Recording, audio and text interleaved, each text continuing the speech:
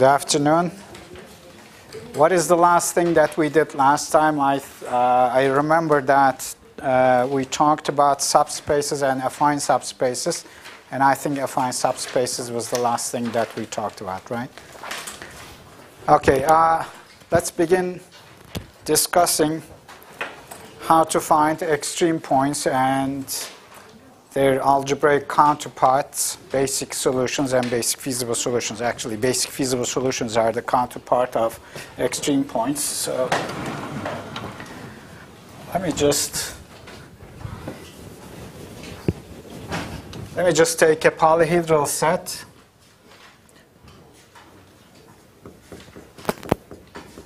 So extreme points of polyhedral sets. That's what we want to discuss today. Let's take a polyhedral set.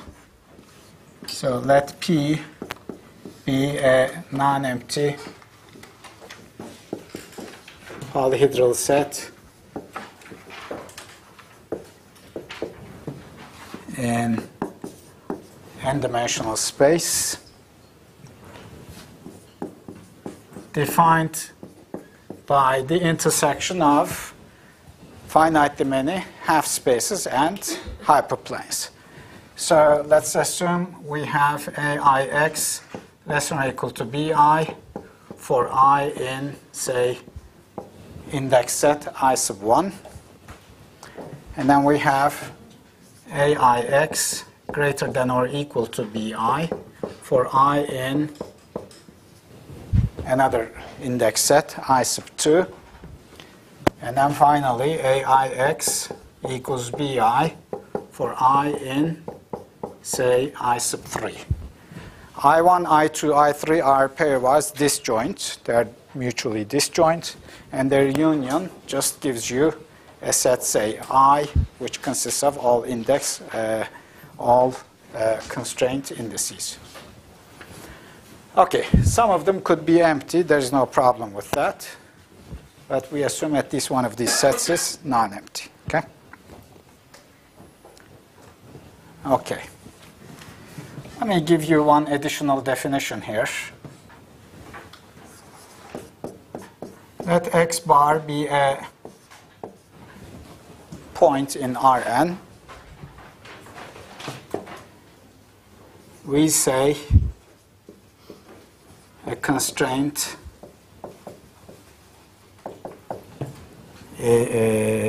I is active at point X bar if that particular constraint holds as an equality at X bar. Okay?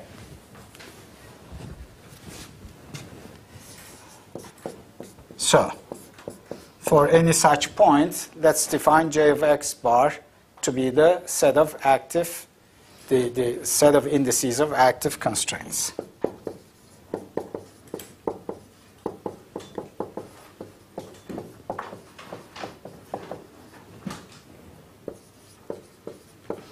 Some people refer to active constraints as binding constraints, which is fine, so we may use that term as well. I don't know if there's any other term anyway, binding or active. Since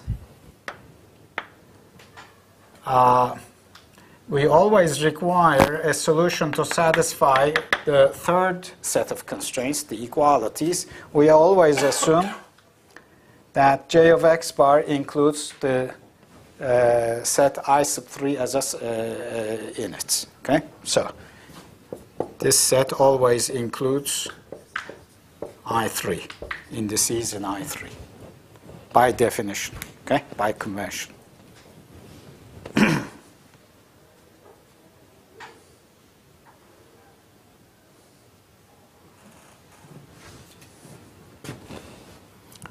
So actually, maybe we should say let X bar be a point in Rn that satisfies number 3, where these are numbered 1, 2, and 3. Let's just put it that way. So we are agreeable with the convention we have in mind. Okay?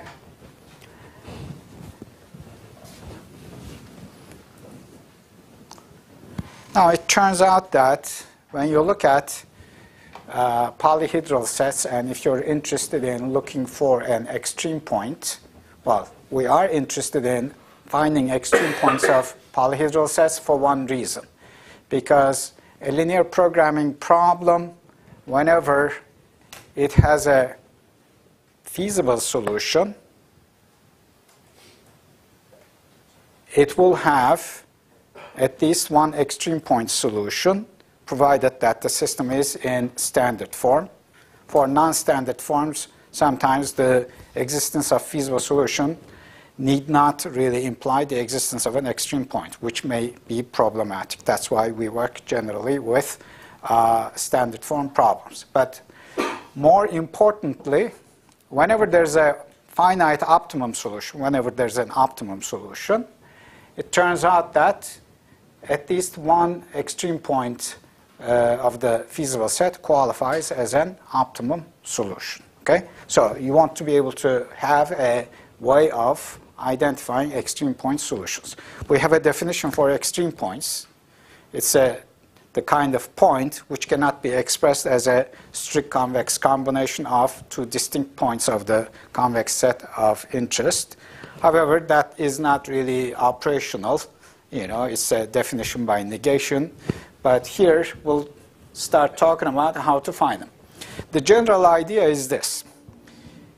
If you have a point x bar of the polyhedral, well, not necessarily of the polyhedral set, but a point x bar which satisfies all of the equalities.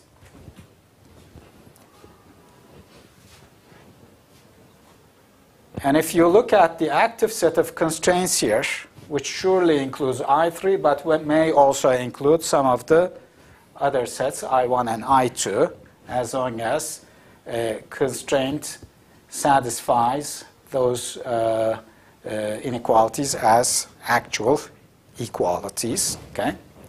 When you look at these collection of constraints, the active ones, if you look at the normals of these constraints, the AIs, if you put them in a set, then you have finitely many, which is the same in number as there are elements in J of x bar.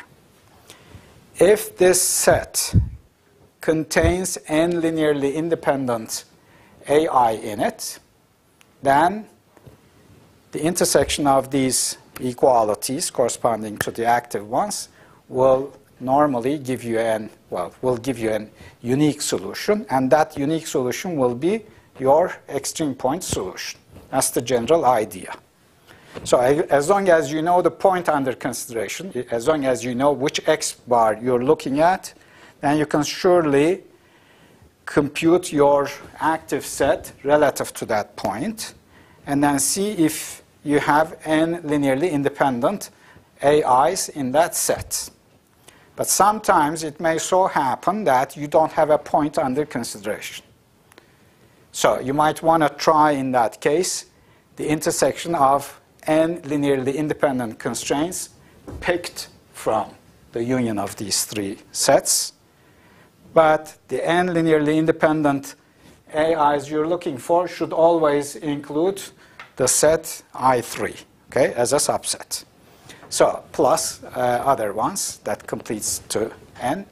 Now, when you solve n linearly independent, well, actually, when you pick some n constraints and assume that they're active, two things could happen. First of all, those that you pick may or may not be linearly independent. If they are not linearly independent, if they are linearly dependent, you've got n of them, then two possibilities arise. Either there's no solution, the equations are inconsistent, or you've got multiple solutions. Okay? Either way, you don't have an extreme point because you don't have a unique solution. You want a unique solution. So the linear dependent case with n constraints and active constraints, candidate ones, will not work if they are not linearly independent. If they are linearly independent, then normally you get your unique solution for those. Now that unique solution may or may not satisfy the remaining constraints, the ones that are not binding or the ones that are not active. Okay? If the solution satisfies the ones that are not active at that point, then you have a basic solution, or in that case you don't have an extreme point actually. If the solution does satisfy all of the remaining ones, the ones that are not active, then you have an extreme point. Now this discussion I hope you will remember, because that basically wraps up the main ideas. So let's go through some of the details here. Okay, so let me begin with a theorem.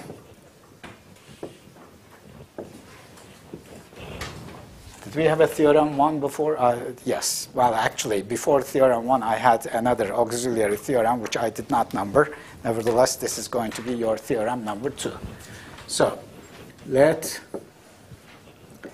P be a non-empty polyhedral set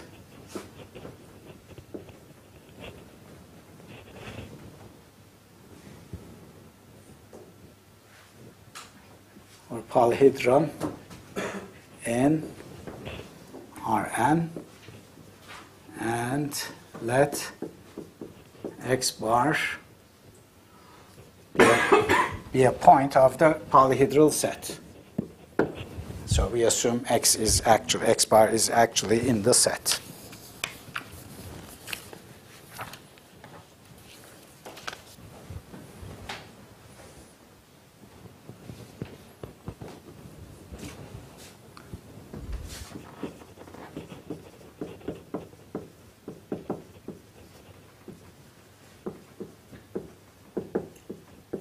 The following parts are equivalent. A,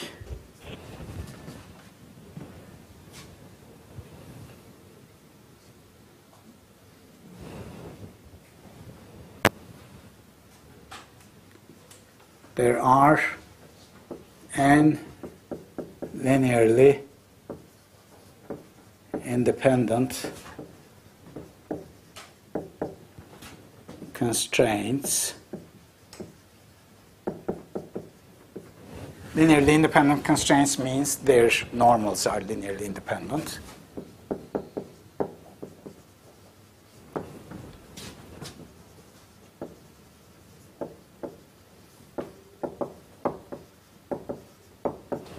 There are n linearly independent constraints in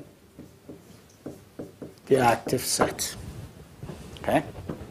And constraints are linearly independent by definition if their normals are linearly independent. Okay? That's how we define constraints being linearly independent.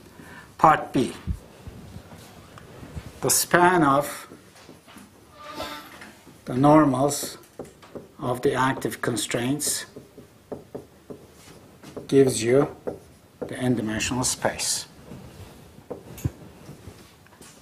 And part C.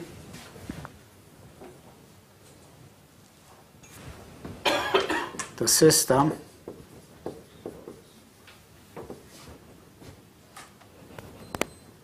AIX equals BI for I in the active set has a unique solution.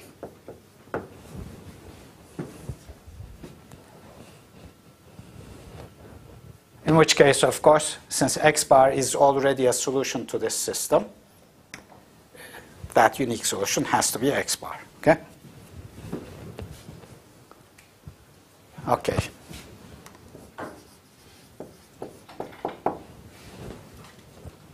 Now, first of all,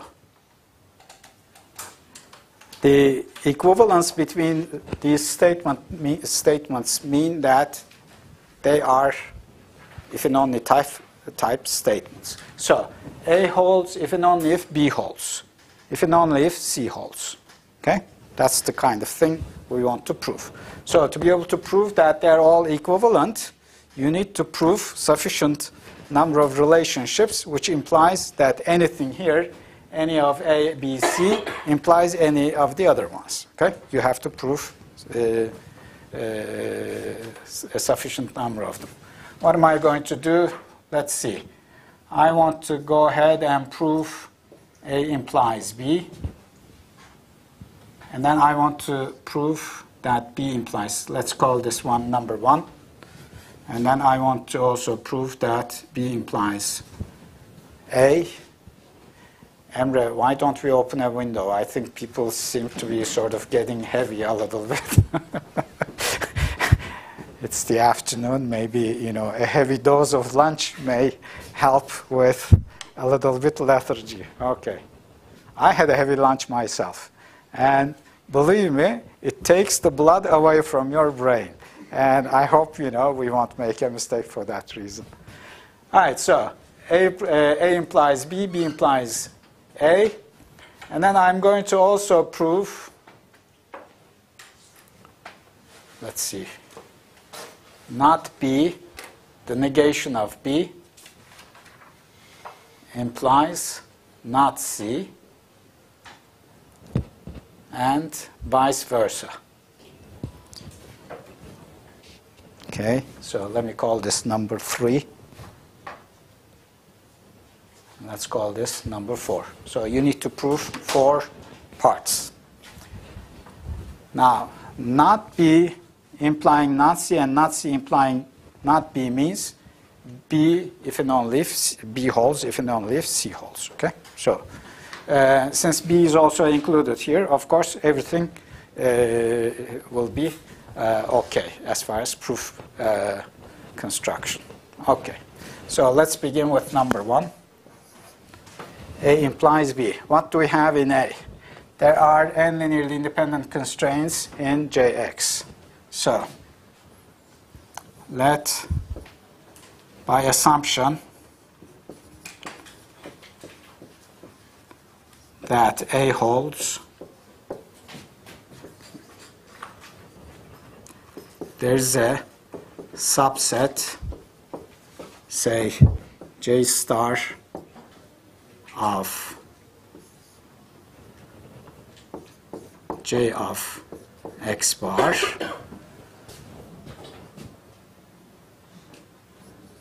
consisting of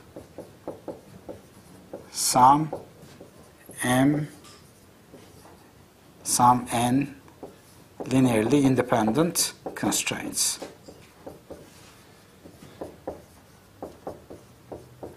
Of course, these are active constraints. We picked them from J of X bar. Okay? So, by assumption, there is a J star whose cardinality is N, and these N constraints are linearly independent. So, if you look at the span of the vectors AI, I belonging to this set J star, since J star contains n linearly independent such indices, of course, their span is Rn. Okay? N linearly independent AI will generate every possible point in Rn. Now, you can also see that span of AI, I in J star, is a subset of the span of AI, I in J of X bar. Why? Because J star is a subset of J of X bar. That's why. So the span is a subset. When I say subset, of course, I don't mean not equal. I don't mean proper subset. Subsets are subsets. Could be equal. Okay? All right. We just proved that this part is already Rn. And this part cannot be any more than Rn because all vectors are vectors in Rn. So obviously, you've got equality here. So all these relationships hold as equalities because you've got Rn here, Rn here. Okay? So Rn, so you've got equality, and that proves B. Now the second proof. In the second one, we assume span of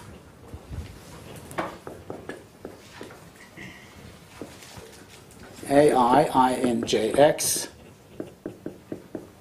is equal to Rn.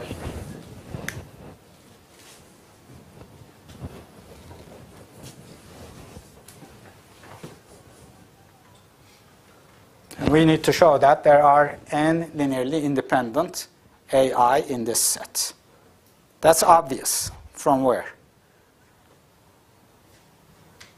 If you look back to your theorem 1, part A actually says that.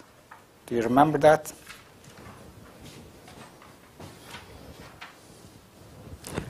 So, since well, by the way, there's a word missing here.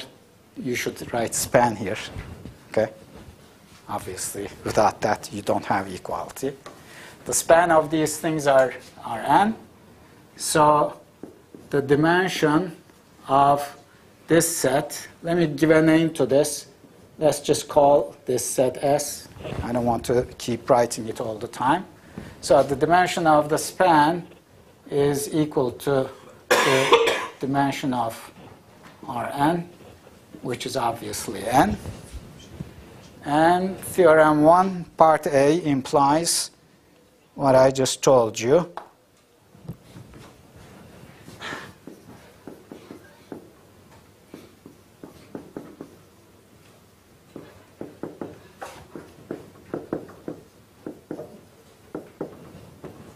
Implies that there's a basis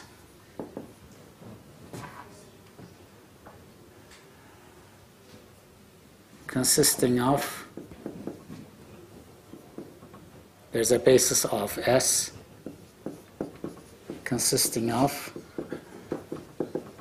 some n linearly independent AI chosen from here.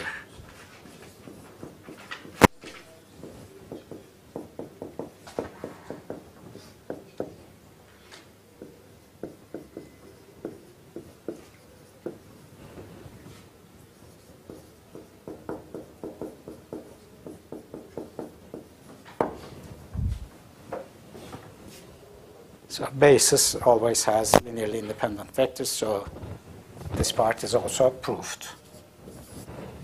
Part 3, not B implies not C. What is not B? So let's assume span of AI I in JX bar is a proper subset of Rn. It's not equal to Rn. It cannot be a superset of Rn, so it has to be a proper subset of Rn. Okay? What do we want to show? Part C. The system, well, actually, we want to show not C, which means we want to show that the system AIX equals BI for I in JX has not or does not have a unique solution, which means either it has no solution or it has multiple solutions.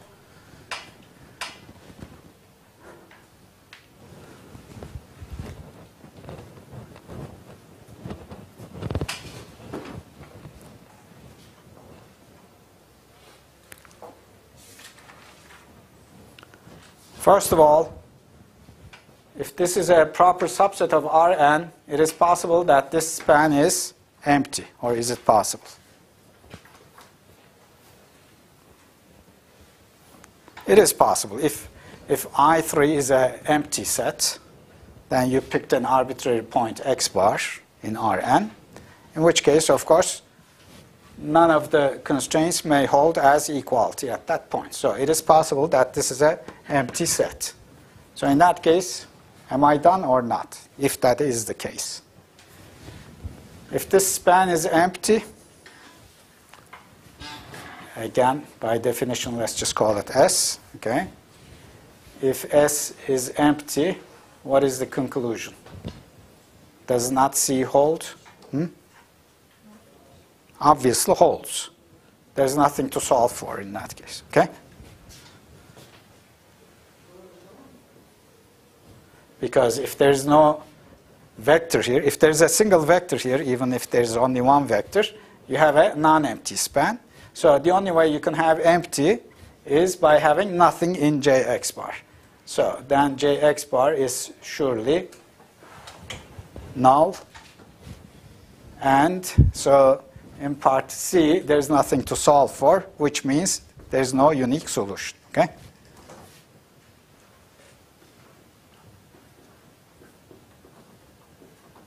It's just a play with words. When something, does not apply, it holds, okay? So, in the remaining case, S is non-empty.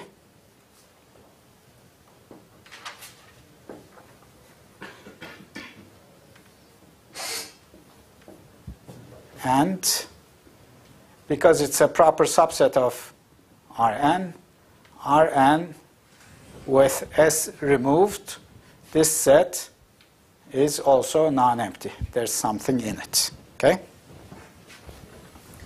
In this case, then there is a non-zero vector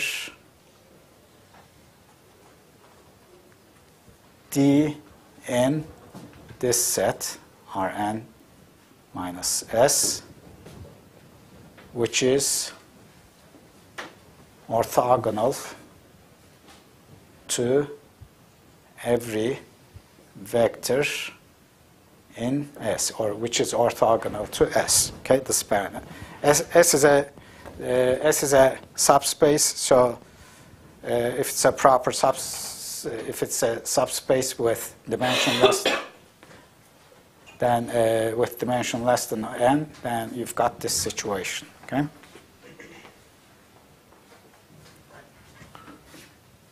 Consider a solution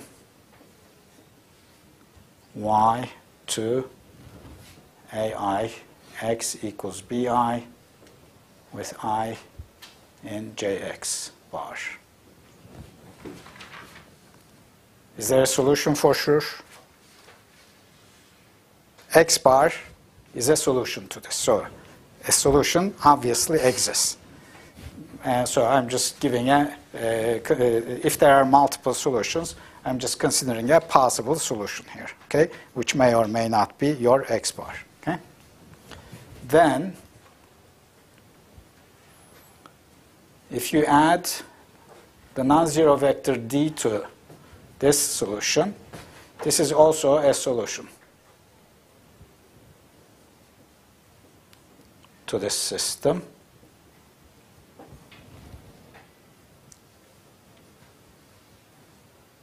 Because AI times y plus d gives you AI y plus AI d for I belonging to the active set. Well, what do you know about AI d? D is perpendicular to each one of them, so it's 0. So you've got AI y, but how much is AI y? It's bi. Because y is a solution. So this holds true for each I in the active set.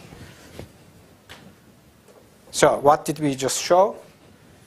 If there's a solution, well, if y is a solution, then y plus a non-zero vector d is another solution. So you've got multiple solutions, which means not C, okay?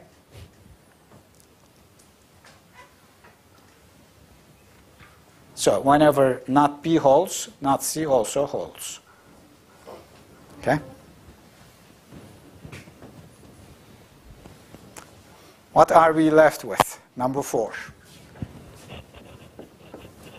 So we're going to assume not C and we'll prove not B. What is the case for not C? Assume not C holds, or the negation of C holds. then either there is no solution to that system or there are multiple solutions. The possibility of no solution is ruled out.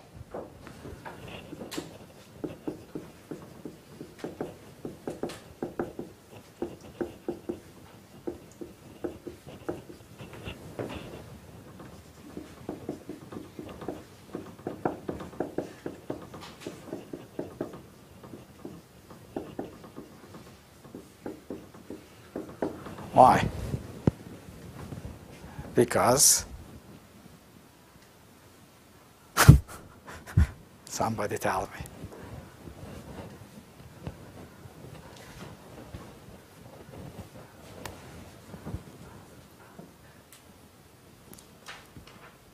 Because X bar is already a solution.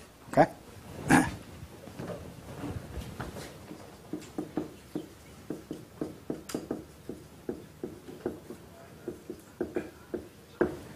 Because at X bar, all these constraints are active, so X bar satisfies them. Okay? AI X bar equals BI for all such constraints. Okay? In the remaining case,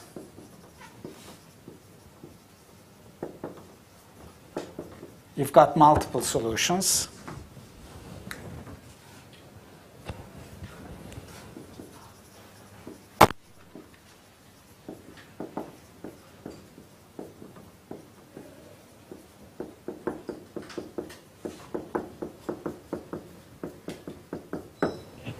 So let's pick two of them. Let x1 and x2 be two distinct solutions to this system. Distinct means they are not exactly the same. They are different in at least one component. Okay?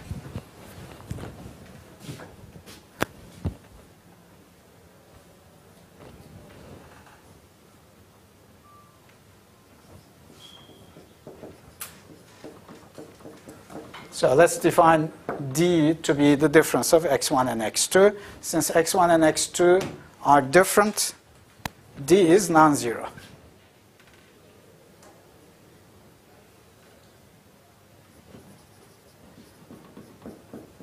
It cannot be equal to 0. And what else?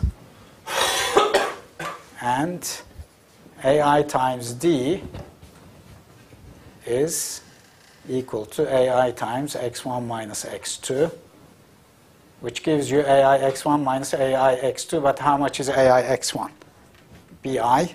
AI x2 is also BI because x1, x2 are solutions, so this gives you 0.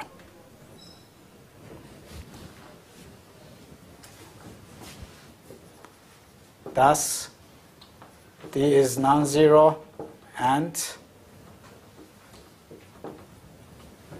D is orthogonal to AI for each I in the active set. So what's the conclusion here?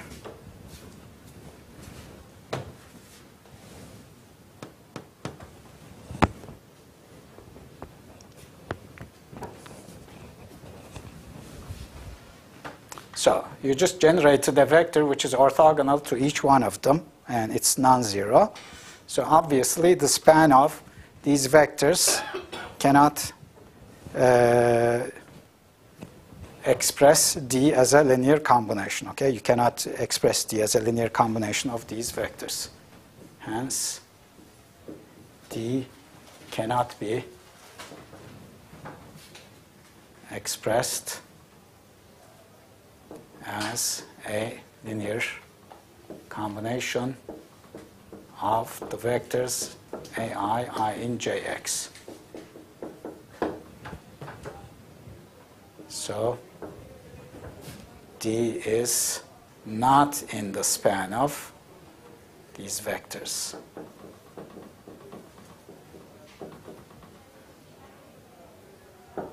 Which means not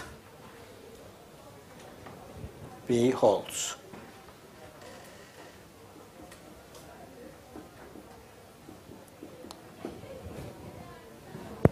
You don't have equality here. because D is not generatable. Questions? All right, so anyway, let me illustrate a few things about these.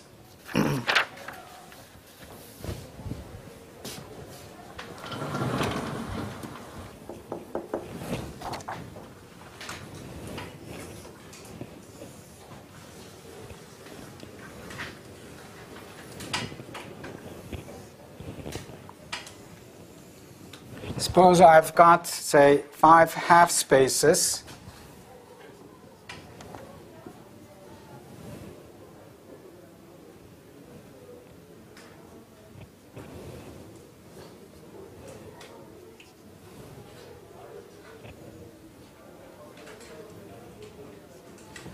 And your feasible set is this region here, the set of solutions. And suppose the point x bar under consideration is this one. Let me just number the constraints, the inequalities, where this one is number 1, number 2, which one is number 3? Number 3 is this outside one, number 4, and number 5.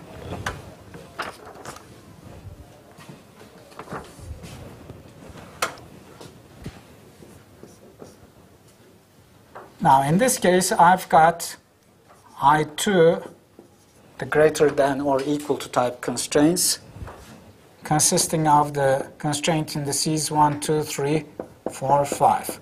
So all of the constraints belong to I2 in this case, okay? The greater than or equal. Was it the way I gave you? Greater than or equal was the I2 set, or was it the I1 set? Which one? I2, okay. All right, so this is I2. There is no less than or equal to constraint here, and there is no equality constraint here, so they are empty. Okay?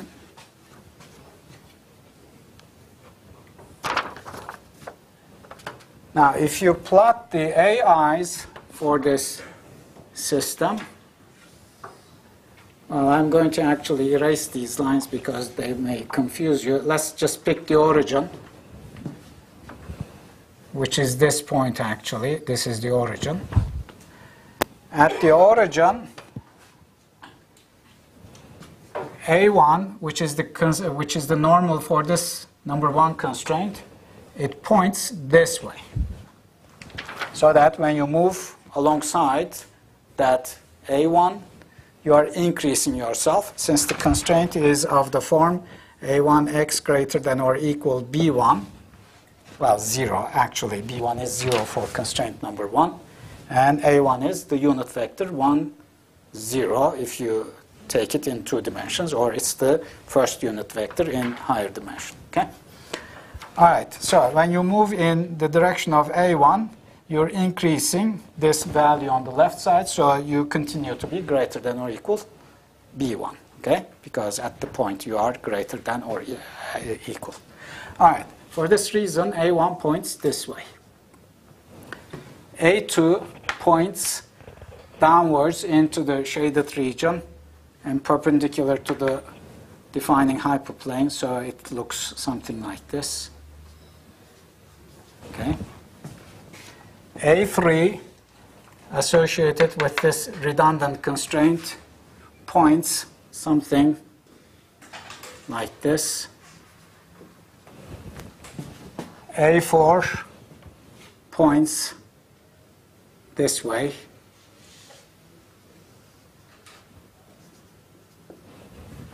These should be orthogonal to the defining hyperplanes, and A5 points which way?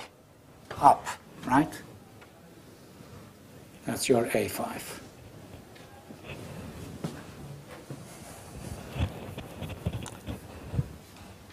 All right. What are the active constraints at point x bar? We've got 1, 2, 2, 3, and 4. These are the active constraints at that point. So, in this example, n is equal to 2. We're in two-dimensional space. Okay? And since n is equal to 2, the theorem says look for 2 of these active constraints and see if they are independent, or actually they should be independent if that's an extreme point. And it looks like an extreme point, right? So you can pick any 2 of them. So if you pick 2 and 3, for example, that means you're picking number 2, which is this guy, and 3 is that guy. So are these linearly independent? For sure. One is not a multiple of the other one. Do they generate the entire two-dimensional space? For sure. When you take linear combinations of these, you can generate any point. So part A, part B equivalence is verified. What was part C? Is there a unique solution to these? Well, if you take number 2 and number 3 as equalities, they intersect at that particular point, so there's a unique solution. And so part C also holds. Okay? So also you could have worked with 2 and 4, which again proves that, or it will work for all parts of the theorem. Also 3 and 4 will work. Okay? So in this case, any 2 will do the job actually. All work. All pairs. Well, all of these possibilities work. Okay? Let me pick. Well, by the way, the unique solution in part C is necessarily x bar. There's no other solution. Okay? They intersect at that point.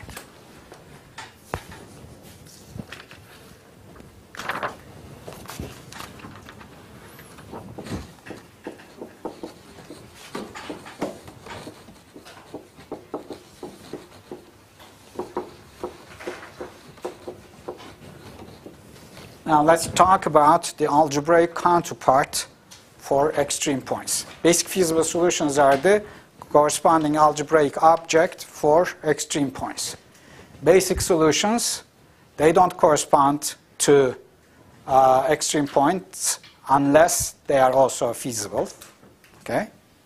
So basic solutions could be points outside of the feasible region from time to time. But first, let's see how we define these things. Let me just give some pointers here. Theorem number 2 suggests to look for n linearly independent active constraints.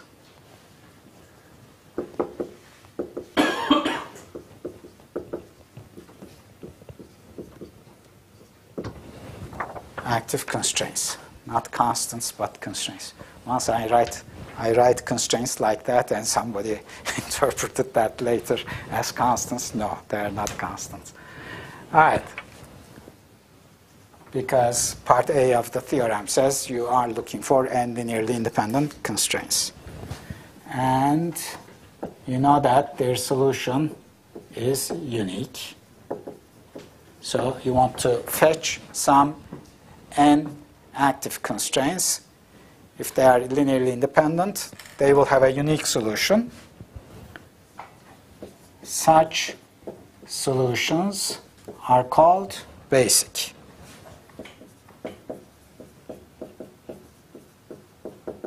I'll give you a more formal definition, but that's what they are essentially. And given algebraic characterization of extreme points.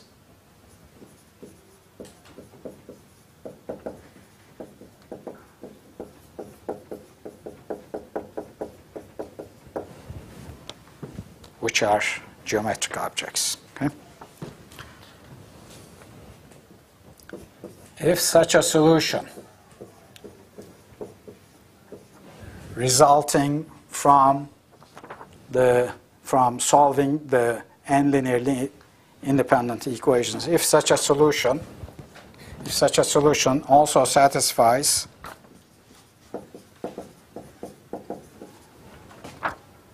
the inactive constraints,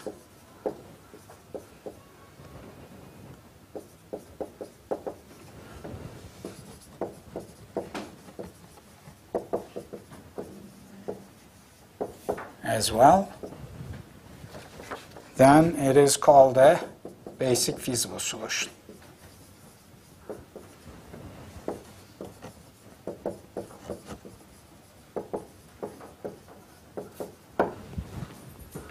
So, you picked n linearly independent constraints. You assumed they are active. You set up your equations, n equations in n unknowns. You get a unique solution. The solution either satisfies the constraints that are ignored, the ones that are not active, or the solution violates at least one of them. Okay? If the solution on hand satisfies all of the remaining constraints, yes, you have a basic feasible solution. If not, you have only a basic solution, which is not feasible. Okay? That's the basic idea. So let me give you the formal definition, and then we quit.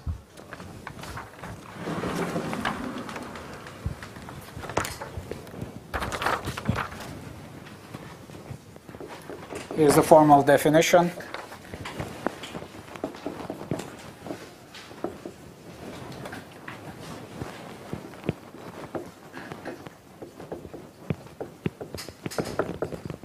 Let P be the polyhedron in Rn, defined by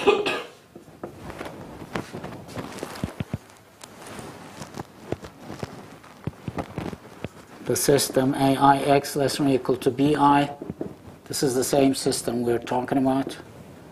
I1 AIX greater than or equal to BI for I in I2, and AIX equals BI for I in I3. Let X bar be a point in Rn which satisfies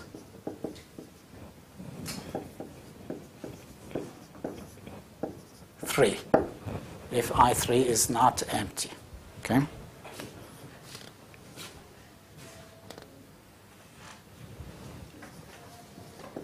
And let J of X bar be the index set for active constraints.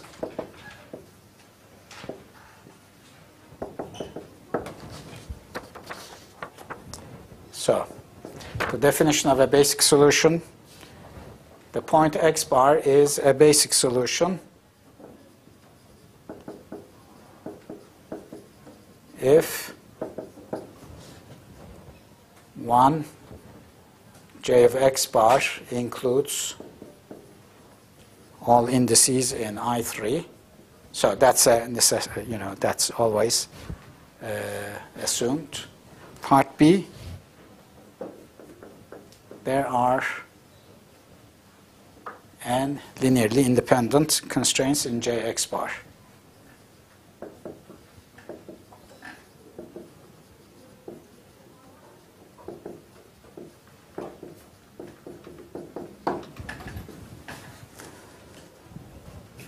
Part B, X bar is a basic feasible solution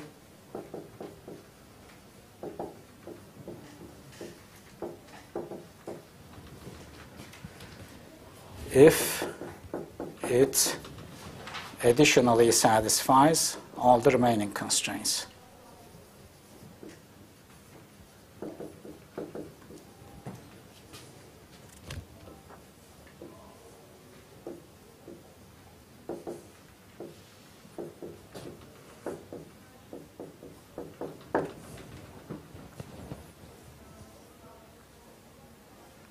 This definition is quite different from what you might have seen in undergraduate or perhaps elsewhere. Because in undergraduate education, we typically define basic solutions relative to standard form constraints. Okay, Ax equals B with non-negative variables, x greater than or equal to 0. In that case, the basic solutions could be defined in more easily than here. But this is the general definition. It applies to any polyhedral set.